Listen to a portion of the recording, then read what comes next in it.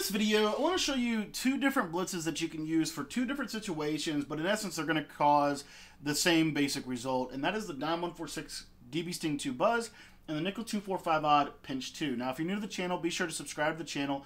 I upload new videos every single day. And I also want to let you know that I just released my dime 146 defense over at my True Fan membership page. That True Fan membership is my Patreon. It's the best way that you can support me as a creator. And the way that it works is essentially for $10 a month, you get access to every ebook that I've released, every defense, every offense. So I've released a lot of different defensive guides, the 146. I've also released the full 245 odds. So if you want both of those, you can get those over there. And then also from time to time, I'll release exclusive tips. So they might not be something that I would put in a guide, but they would be something that I would like break down. For example, like a way that you could get a user speed boost with your user, or different types of tips and tricks like that. So some of the more in-depth stuff. So it's $10 a month. You can cancel whenever you want. So make sure to go over and join that if you want to get access to the full scheme. I'm going to give you two different blitzes. They're going to look exactly the same, and we're going to talk about why you would use the two in different formation or different situations. So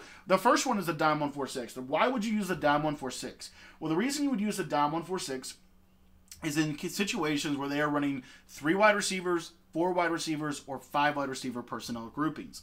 Those 3 personnel groupings are the best sets to run these dime 146 because you're not going to get weak boxed. You're going to be able to shoot the run with your user, and then you're going to be able to essentially force them to have to pass. And when they have to pass, the dime 146 bodes probably the best combination of pressure, cross-manning, and coverage schemes in the entire game. Now, that being said, the nickel 245 odd. Well, why would you run the nickel 245 odd? Essentially, we're going to run these two exactly the same, which bodes the question, why would you run one or the other? Well, the reason you would run the 245 odd is because the 245 odd doesn't get weak boxed against 2 tight end personnel groupings or 2 running back personnel groupings. So essentially, if they have fewer than 3 wide receivers, so if they have 2 wide receivers, 1 wide receiver, or 0 wide receivers, I would recommend the 245 odd pressure. If they have 3 wide receivers, 4 wide receivers, or 5 wide receivers, then I would recommend running the dime 146. And the beauty of these two defenses is they literally look exactly the same. They come from the same coverage shell, and they are set up essentially the exact same way. So that being said, let's jump into the video. We're going to first cover the nickel 245 odd. You've probably seen this blitz before. This is something that I've posted. I think there's something that pretty much everybody has posted at some point in the season, but it's very simple. Literally all we're going to do is we're going to come out and pinch 2, but what we want to do is we want to go into our coaching adjustments, and when you're in practice mode, you don't have coaching adjustments, unfortunately. So what you have to do is go into your game options, and what we're going to do is we're going to turn auto flip off. And then we're going to essentially, in your coaching adjustments, you would want to go ahead and put the base auto alignment set to base align, whereas in practice mode, you're going to have to do it yourself. So we're just going to come out in 245 odd flipped, okay? Now, later, we're going to come out in dime 146 flipped. So I'm just going to show you these 2 pressures. The first one is pinch 2 flipped. All we're going to do from an adjustment setup is base align and press. And then we're going to stand kind of right here with our user. And at the snap of the ball, what you're going to see is you're going to get crazy pressure. Oftentimes, you'll be able to get A-gap, edge, and A-gap, left edge, and right edge pressure. And they're going to have a ton of challenge stopping this blitz, especially if you get your user down. As you can see right there, I'm basically doing a swerve mechanic with my user.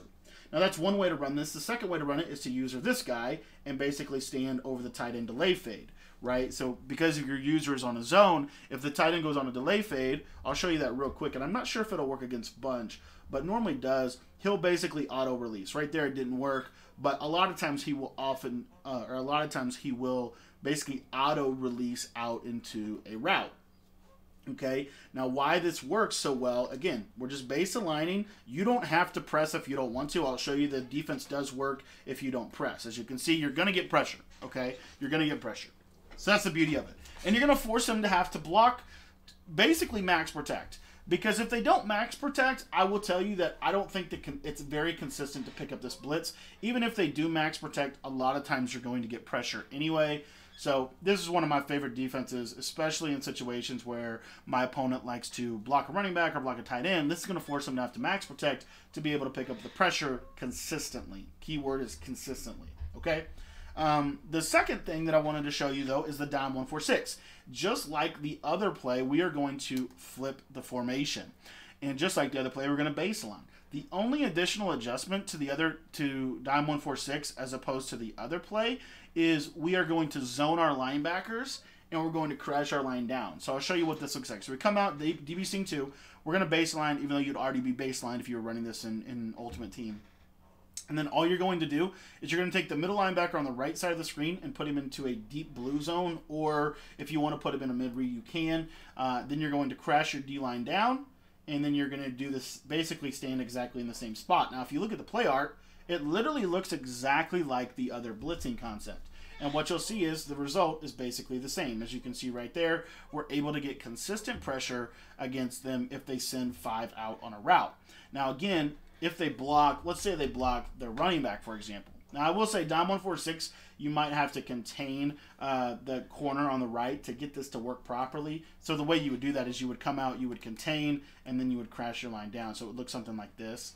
Okay, this is a great blitzing concept in and of itself, but oftentimes if they just block their tight end or their running back, this blitz will come in. Obviously, there's other ways that we can do this and tinker with this. This is just meant to be a simplified tutorial for how I like to do it out of this formation. So again, I'm going to go ahead now and block the delay fade, and what you'll see here is I come in here, and oftentimes that pressure will essentially come around off the edge. Now, in 146, as is the same in 2-4-5 odd, if you stand kind of right here and just hold the left trigger off, because you're going to basically glitch out the guard, as you can see, the pressure is going to loop in. So that's kind of the same two blitzes, essentially, but they're from two entirely different personnel groupings. Now, to take this concept a little bit further, and I'm not saying that this one works, I just want to kind of take the concept just a step further. Let's say you're facing goal line, or let's say you're facing someone that's running an offense that is hard to stop, like they're running the ball a lot, or they're coming out in that kind of personnel grouping. Well, you can go to this 3-4 predator formation. Maybe not the 3-4. You can do it out of really anything. 3-4 odd. We'll use 3-4 odd. And you can go to the pinch dog 2 press. And in the same way, we're going to spread our line. We're going to spread our linebackers. We're going to press. We're going to crash our line down. And it doesn't look exactly the same, but I will tell you that you will get pretty significant pressure in this concept. As you see right there, we get some looping pressure, get some edge pressure. This is the core blitzing concept in Madden 22. And, you know, this is what I'm kind of getting at. This cover 2, send 5 is becoming the meta. It probably already is the meta. And I think you need to start running concepts like this. So if you want to learn exactly how to set these blitzes up in a higher level and get access to all of my defensive material as well as my incredible offenses into the bunch and the bunch tight end this year, I would encourage you to join the True Fan membership. Like I said, it's the best way to support me as a creator. If you've gotten any value out of my channel, I would really appreciate your support. And I think you're going to get a lot of bang for your buck. It's only $10 a month. You can cancel it at any time. And like I said in the beginning, we give you access to everything. You get all the ebooks, all the tips, all the breakdowns, everything that we do.